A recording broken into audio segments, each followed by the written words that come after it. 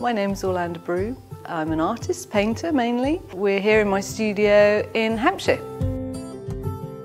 At school I loved art. It was, my favourite subject and the thing that I was best at.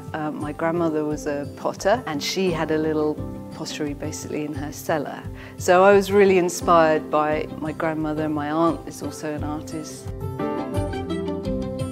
With my landscapes I try to represent a sort of imagined place. They don't have any evidence of inhabitation. There's an element of a kind of rewilded place or a wild place. And I personally have started to think of them more as kind of representations of the future, where nature has kind of taken back over. I think there's this element of looking further into the work. Every time you look at it, there's more to see.